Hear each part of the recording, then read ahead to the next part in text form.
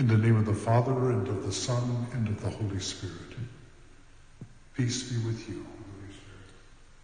My dear brothers and sisters, it is my honor to welcome you once again to this celebration of the Holy Eucharist. Today, the fifth Sunday of Lent. We are celebrating it in the chapel of the Pastoral Center of the Archdiocese of Newark. And it's wonderful to be able to pray with you and to recognize God's faithfulness to us in these uncertain times. Hermanos y hermanas, me da mucho gusto darles la bienvenida más calurosa a esta celebración de la Eucaristía aquí en el Centro Pastoral de la Archdiocese de Newark. Hoy falta el mío amigo y compañero, el diácono Asterio, que está cuidando con su familia en estos momentos inciertos. Reconozcamos nuestros pecados para celebrar dignamente los santos misterios. Señor Jesús, tú que sanaste a los enfermos, Señor, ten piedad. Señor, ten piedad. Lord Jesus, you forgive sinners. Christ, have mercy. Christ, have mercy. Señor Jesús, tú que te entregaste para sanarnos y fortalecernos, Señor, ten piedad. Señor, ten piedad. May Almighty God have mercy on us, forgive us our sins, and bring us to everlasting life. Let us pray. By your help, we beseech you, Lord God, may we always walk eagerly in that same charity with which, out of love for the world, your Son handed himself over to death. Through our Lord Jesus Christ, your Son, who lives and reigns with you in the unity of the Holy Spirit, one God forever and ever.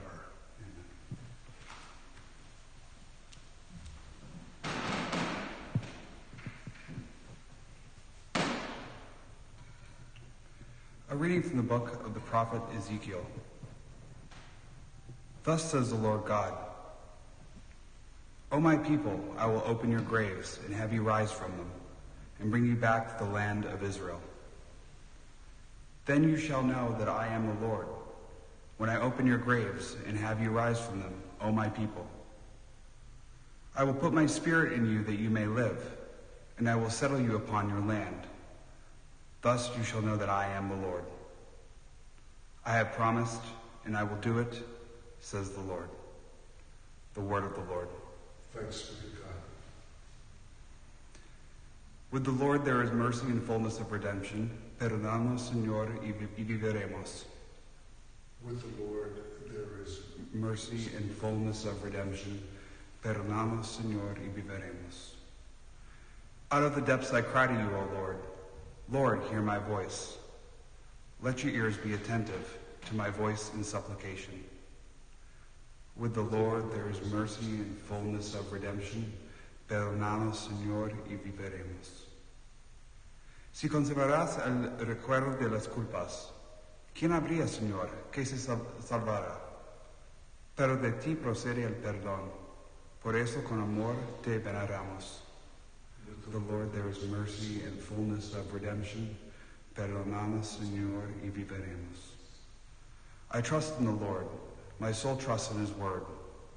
More than sentinels wait for the dawn, let Israel wait for the Lord. With the Lord there is mercy and fullness of redemption. Perdónanos, Señor, y viviremos.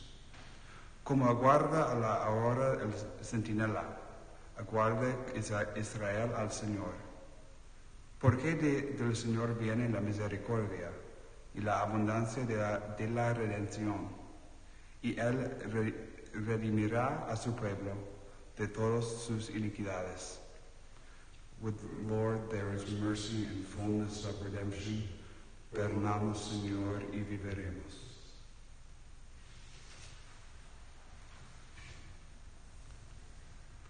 Lectura de la carta a los Romanos. Hermanos, los que viven en forma desordenada y egoísta no pueden agradar a Dios. Pero ustedes no llevan esa clase de vida, sino una vida conforme al Espíritu, puesto que el Espíritu de Dios habita verdaderamente en ustedes. Quien no tiene el Espíritu de Cristo no es de Cristo. En cambio, si Cristo vive en ustedes, aunque su cuerpo siga sujeto a la muerte a causa del pecado, su espíritu vive a causa de la actividad salvadora de Dios. Si el Espíritu del Padre, que resucitó a Jesús de entre los muertos, habita en ustedes, entonces el Padre, que resucitó a Jesús de entre los muertos, también les dará vida a sus cuerpos mortales, por obra de su Espíritu que habita en ustedes. Palabra de Dios. Te alabamos, Señor.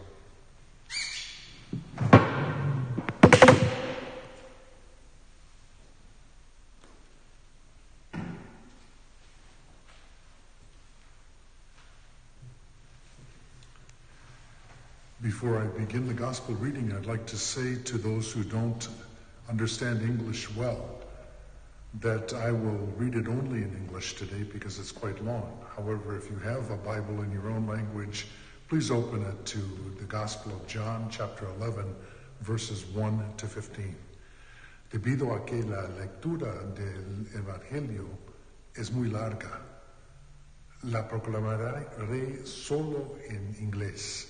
Pero si usted tiene una Biblia a mano, tenga la bondad de abrirla al Evangelio según San Juan, al capítulo 11, el primer hasta el versículo 45. The Lord be with you. A reading from the Holy Gospel according to John. Now a man was ill, Lazarus from Bethany, the village of Mary and her sister Martha. Mary was the one who had anointed the Lord with perfumed oil and dried his feet with her hair. It was her brother Lazarus who was ill.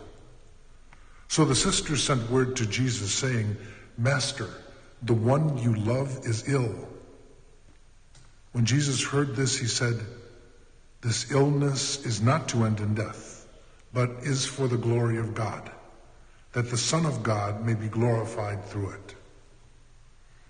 Now Jesus loved Martha and her sister and Lazarus. So when he heard that he was ill, he remained for 2 days in the place where he was. Then after this, he said to his disciples, "Let us go back to Judea." The disciples said to him, "Rabbi, the Jews were just trying to stone you, and you want to go back there?" Jesus answered, "Are there not 12 hours in a day?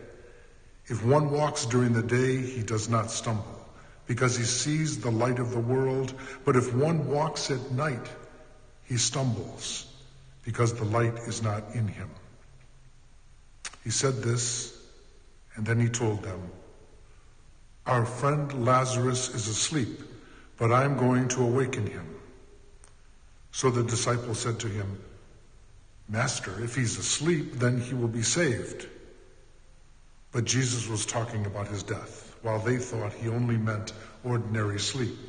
So Jesus said to them clearly, "Lazarus has died. And I am glad for you that I was not there, that you may believe. Let us go to him." So Thomas, called Didymus, said to his fellow disciples, "Let us also go to die with him." When Jesus arrived, he found that Lazarus had already been in the tomb for 4 days.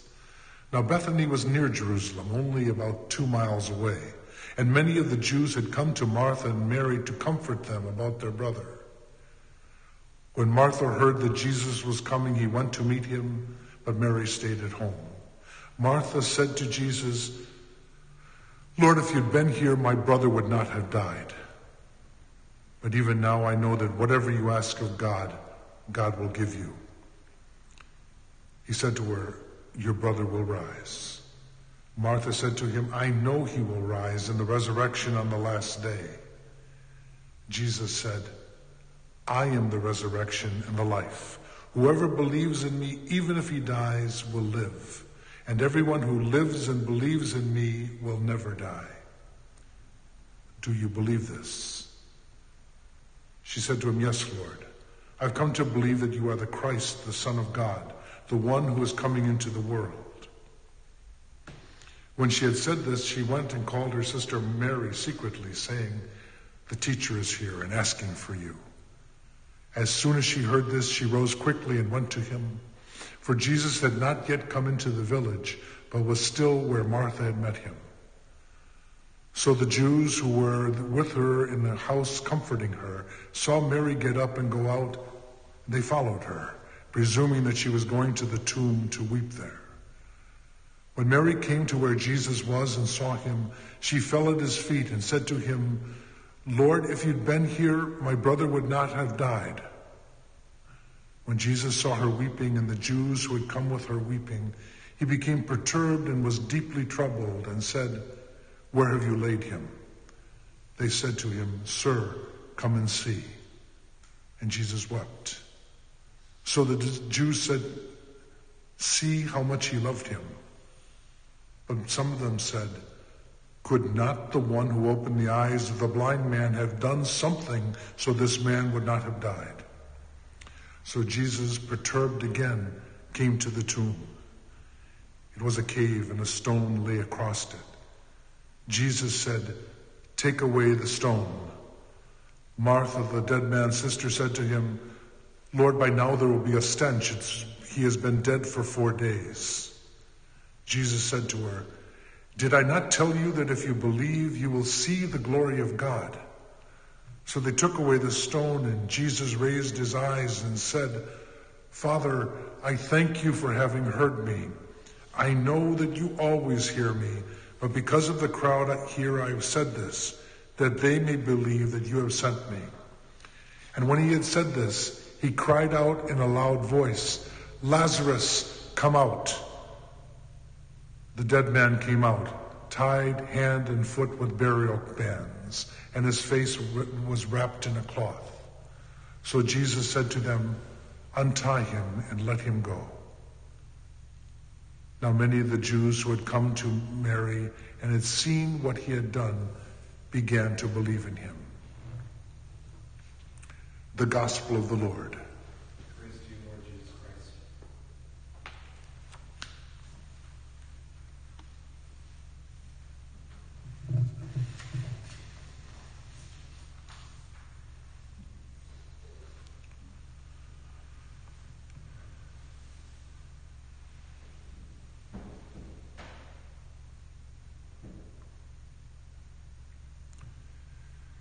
My dear brothers and sisters in Christ, during this season of fasting, whether voluntary or involuntary, God provides a rich and incredibly encouraging meal today on the 5th Sunday of Lent.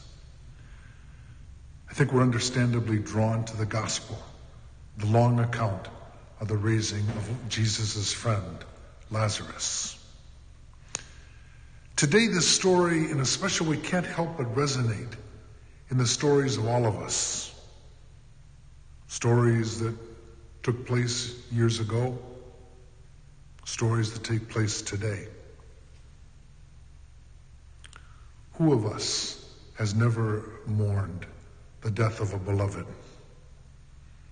How many of us have felt deprived of the opportunity to say goodbye? And especially today, been tortured by the incompleteness of the funeral. How many of us have whispered or wailed the jagged rebuke to God, "Lord, if you had been here." Yes, brothers and sisters, the long story of the raising of Lazarus can and does connect with our emotions. But it also raises some questions, crucial questions, that can help us enter more deeply into the mysteries of our salvation. Questions like these. Why didn't Jesus come immediately to the bedside of his friend when he heard of his illness? Why did Jesus weep? The reading mentions that he wept twice. Was it because of his empathetic response to the mourning of Mary and Martha and their friends? Was it empathy? Or was it frustration? Where was he really leading his friends and his critics and us? Let's go back to the story. We learn at the beginning that Lazarus is ill. But for Jesus, that disease will not end in death, but will serve to give glory to God. Therein lies a message for us. We are not sick unto death, or rather, death is not necessarily fatal, especially when Jesus is involved. Then a greater force is at work, a force stronger than death, a force capable of ordering, roll away the stone, despite the stench of one who has been dead for 4 days. A power capable of saying, Lazarus, come out. It is the strength of Jesus, the one who says of himself that he is the resurrection and the life. But like last week's story of the healing of the blind man, the point is not so much the miracle, but rather the one who performs it. We return to the gospel and remember that within days of these events, Jesus himself will die. He will be buried, and he will rise again. So what's the difference between the two resurrection stories? It's worth thinking about, because they are infinitely different. The story of the resurrection of Jesus, the fact of the empty tomb, is a resurrection forward. It's to a place that Paul struggled to describe, saying that eye is not seen and ear is not heard, nor has it occurred to the hearts of human beings and our minds what God has prepared for those who love him. What happened to Lazarus in the gospel today is really a resurrection backward, back to the life that he knew. The risen Jesus dies no more. Lazarus, once he left the tomb, eventually died. And Lazarus stumbles out of the tomb, still bound by the burial garments, and he needs others to set him free. Jesus, on the morning of his resurrection, needs no such assistance. His shroud and burial cloth have been folded and cast aside. So, brothers and sisters, I think what the gospel asks us to consider today is this. The power of Jesus confronts the two deaths we can suffer. The death of the body, but also the death of the heart. We need to read this story carefully and let the words of Jesus reach our hearts, where we are most ourselves, because we know that we can be deathly ill in that heart.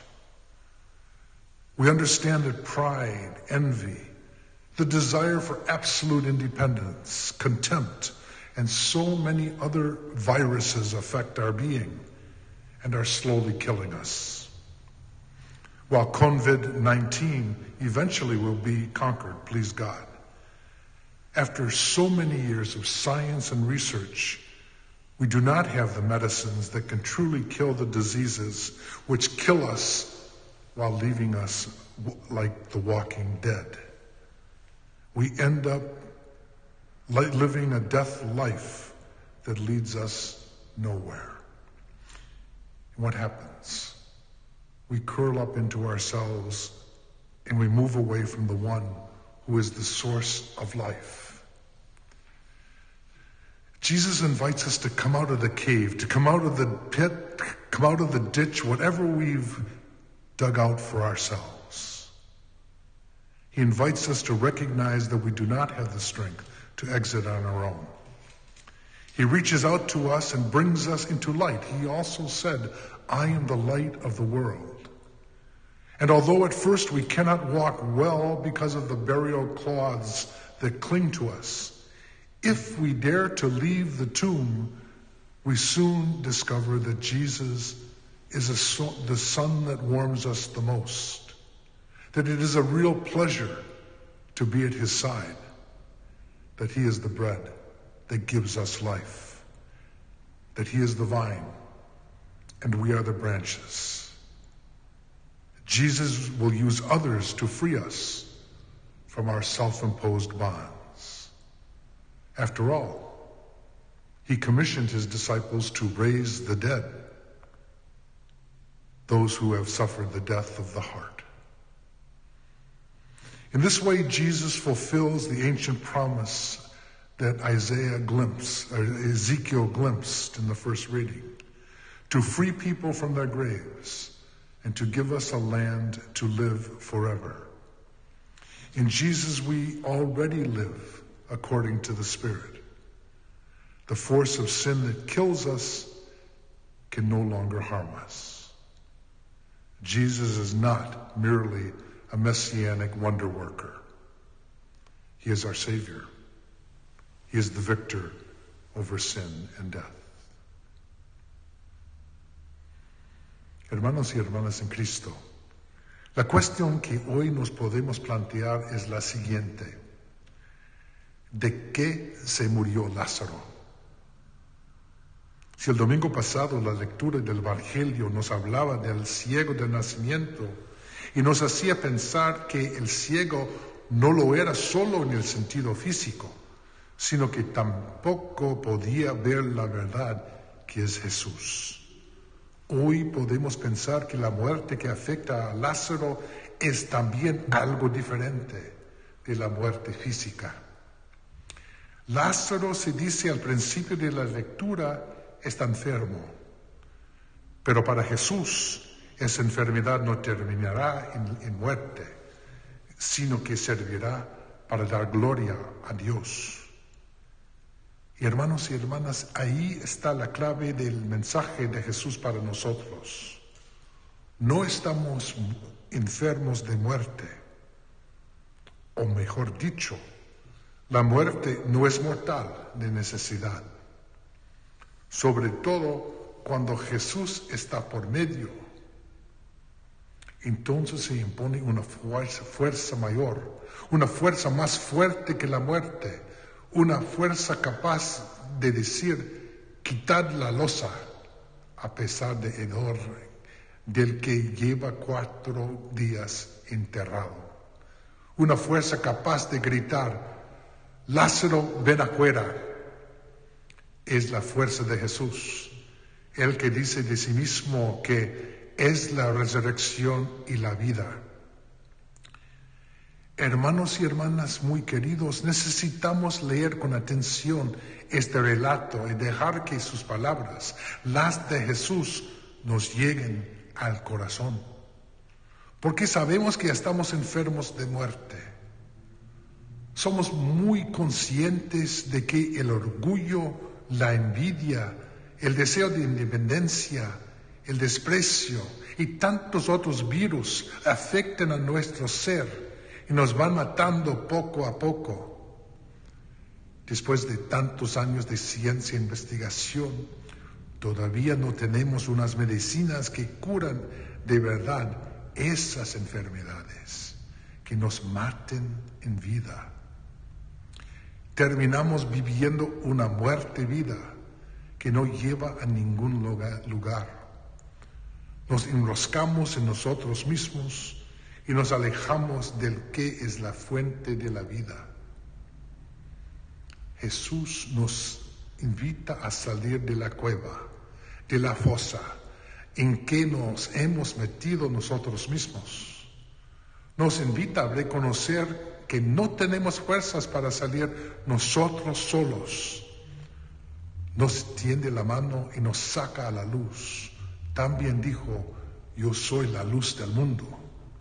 Y aunque al principio no podemos caminar bien porque las vendas nos lo impiden, Enseguida descubrimos, si nos atrevemos a salir, que Él, Jesús, es el sol que más calienta, que da gusto estar a su lado, que es el plan que da la vida, que Él es la vid y nosotros los sarmientos. Dicho de otra manera, que Jesús es la vida viva. Jesús realiza que la antigua promesa de sacar al pueblo de sus sepulcros y de darnos una tierra donde vivir para siempre. En Jesús vivimos ya según el Espíritu. La fuerza del pecado que nos mata ya no puede nada contra nosotros. Jesús es nuestro Salvador, el vencedor del pecado y de la muerte.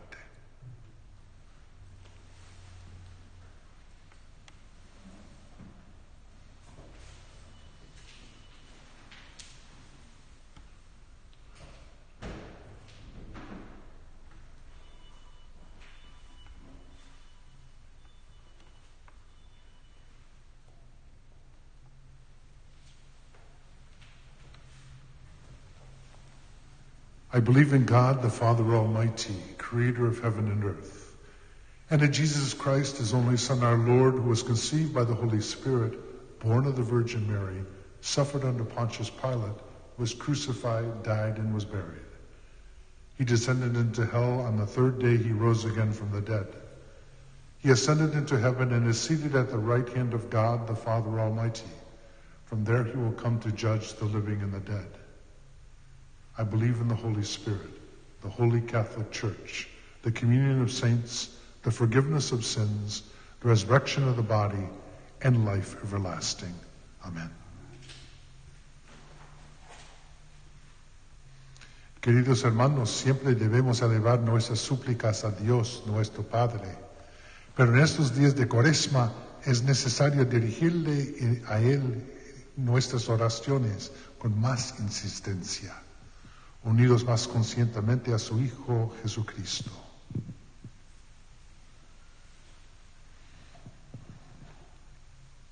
For the whole Christian people, that in this sacred time they may be more abundantly nourished by every word that comes from the mouth of God. Let us pray to the Lord. Lord, hear our prayer. Por la tranquilidad y la paz en todo el mundo, para que nuestros días transcurran llenos de gracia y salvación. Roguemos al Señor. Te rogamos, óyenos. That peoples in need may find help, and that peace and security may be firmly established everywhere. Let us pray to the Lord. Lord, hear our prayer. Por todos los que padecen necesidad y sufren tentación, para que sean fortalecidos con la gracia del Señor, roguemos al Señor. Te rogamos, Señor. For the sick, most especially those stricken with the flu and the coronavirus, may God relieve them of their suffering and bring healing into the world. Let us pray to the Lord. Lord, hear our prayer. Por todos los candidatos que se preparan a formar parte de la comunidad de fe católica, que confiando en la verdad de Cristo pueden alcanzar la libertad de mente y corazón. Roguemos al Señor. Te rogamos, Señor. Have mercy, O Lord, on the prayers of your church, and turn with compassion to the hearts that bow before you, that those you make sharers in the divine mystery may never be left without your assistance, through Christ our Lord. At this time of the Eucharist, when we normally take up the collection in support of our parishes, I'd like to thank all of you who have contributed on our GoFundMe page at the diocesan website. Your generosity is being received by your parishes, and also thank those who have made contributions to the support of the needy parishes. I'd ask you to keep us in mind, and if you are looking to help, to turn to www.rcan.org, and you'll find a link to our GoFundMe page in support of our parishes. Thank you.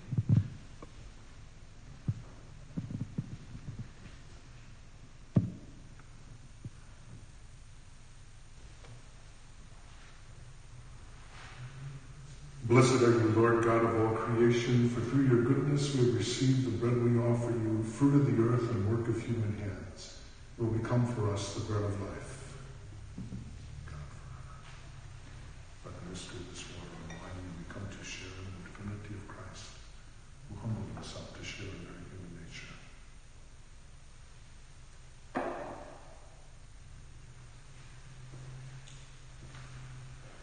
Blessed are you, Lord, God of all creation, for through your goodness we have received the wine we offer you, fruit of the vine and work of human hands.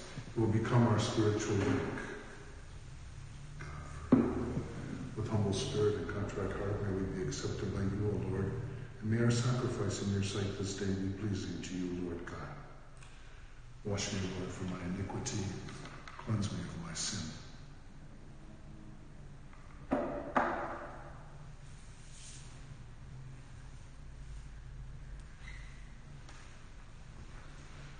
Pray, brothers and sisters, that my sacrifice and yours may be acceptable to God, the Almighty Father.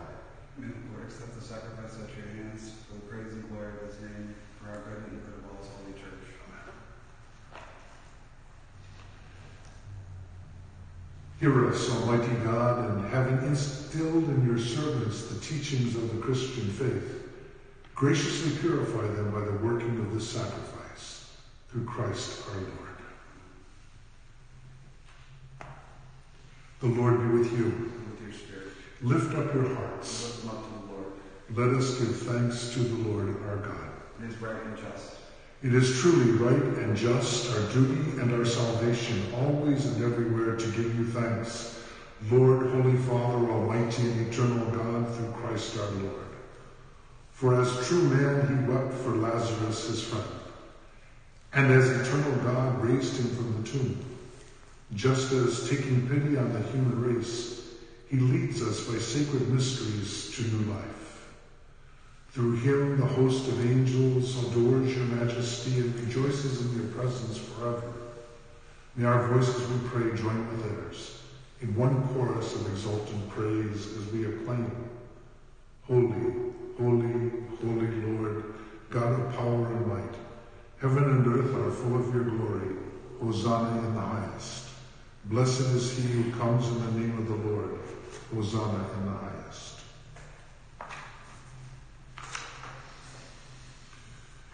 You, therefore, Almighty Father, we bless through Jesus Christ, your Son, who comes in your name. He himself is the word that brings salvation, the hand you extend to sinners, the way by which your peace is offered to us. When we ourselves had turned away from you on account of our sins, you brought us back to be reconciled, O Lord, so that converted at last to you, we might love one another through your Son, whom for our sake you handed over to death.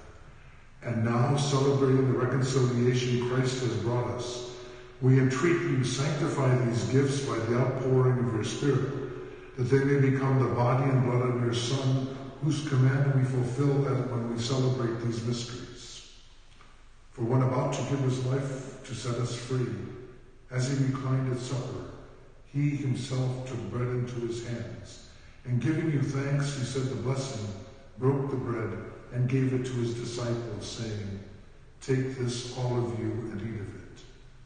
For this is my body, which will be given up for you.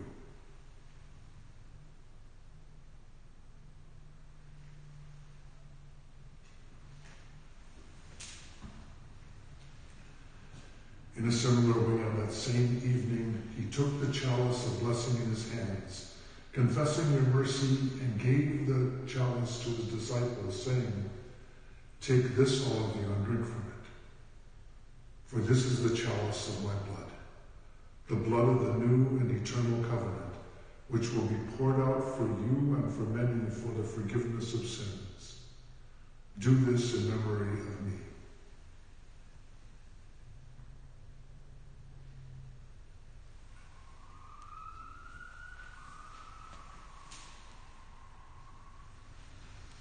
The mystery of faith. Save us, Savior of the world, for by your cross and resurrection you have set us free. Celebrating, therefore, the memorial of the death and resurrection of your Son, who left us this pledge of his love, we offer you what you have bestowed on us, the sacrifice of perfect reconciliation. Holy Father, we humbly beseech you to accept us also together with your Son, and in this saving banquet graciously to endow us with his very Spirit, who takes away everything that estranges us from one another. May he make your church a sign of unity and an instrument of your peace among all people. And may he keep us in communion with Francis our Pope, and me, your unworthy servant, and with all the bishops and your entire people. Just as you have gathered us now at the table of your Son, so also bring us together with the glorious Virgin Mary, Mother of God, with your blessed apostles and all the saints, with our brothers and sisters, and those of every race and tongue who have died in your friendship. Bring us to share with them the unending banquet of unity in a new heaven and a new earth, where the fullness of your peace will shine forth. In Christ Jesus our Lord. Through him and with him and in him, O God, Almighty Father, in the unity of the Holy Spirit, all glory and honor is yours, forever and ever.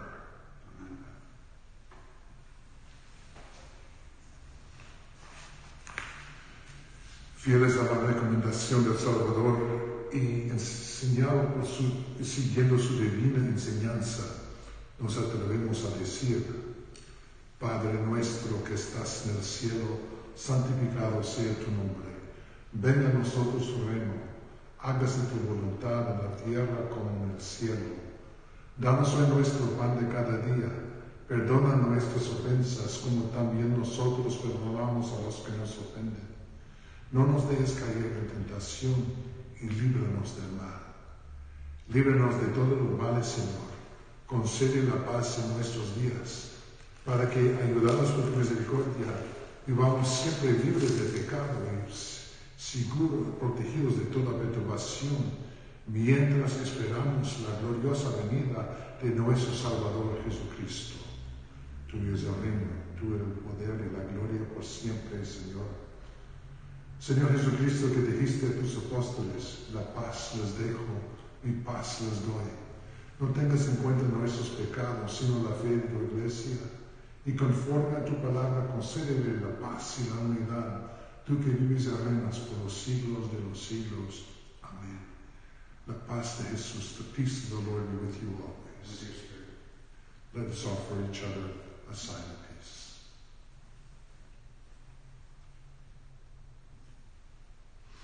Cordero de Dios que quita el pecado del mundo, ten piedad de nosotros.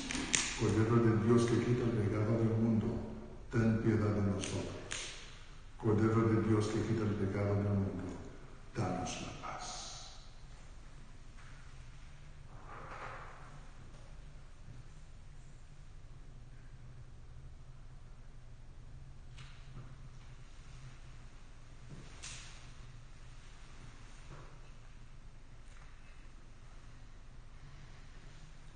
Behold the Lamb of God.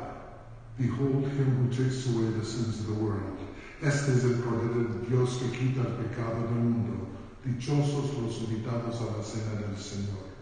Señor, yo no soy digno de que entres en mi casa, pero una palabra tuya bastará para sanarme. El cuerpo de Cristo, para la vida eterna.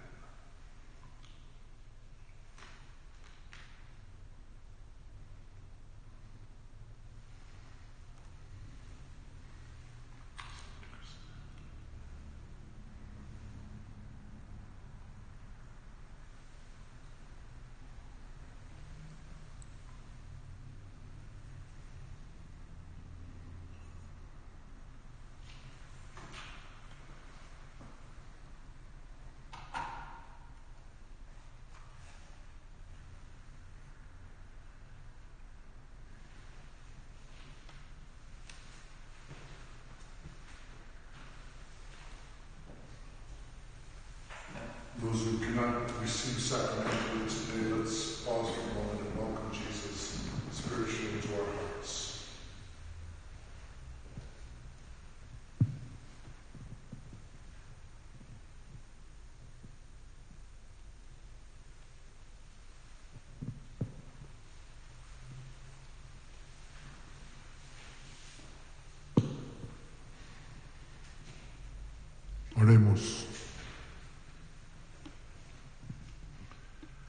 Señor, bendice a tu pueblo, que espera siempre el don de tu misericordia, y concédele, inspirado por ti, recibir lo que desea de tu generosidad. Por Jesucristo nuestro Señor. Amen. We turn now to our loving God, using the prayer our Holy Father Pope Francis has composed for this moment of suffering. O Mary, you always shine on our path as a sign of salvation and of hope. We entrust ourselves to you, health of the sick, who at the cross took part in Jesus' pain, keeping your faith firm. You, salvation of the Roman people, know what we need, and we are sure you will provide so that, as in Cana of Galilee, we may return to joy and to feasting after this time of trial. Help us, Mother of divine love, to conform to the will of the Father and to do as we are told by Jesus, who has taken upon himself our sufferings and carried our sorrows, to lead us through the cross to the joy of the resurrection. Amen. Under your protection we seek refuge, Holy Mother of God. Do not disdain the entreaties of we who are in trial, but deliver us from every danger, O glorious and blessed Virgin. Once again, it was a real joy to celebrate with you. We pray that this Eucharistic fast for our Archdiocese and for the world will end soon. Later this week, we'll publish the schedule of the live-streamed services of Holy Week and invite you to take part either with us or with your own parish if it has the capability of celebrating over the internet. And let us pray for each other, that we can keep our hope and our joy alive, and let us be united in support for those who have lost loved ones to this terrible disease. The Lord be with you. Dios Todopoderoso los bendiga, el Padre, el Hijo, y el Espíritu Santo.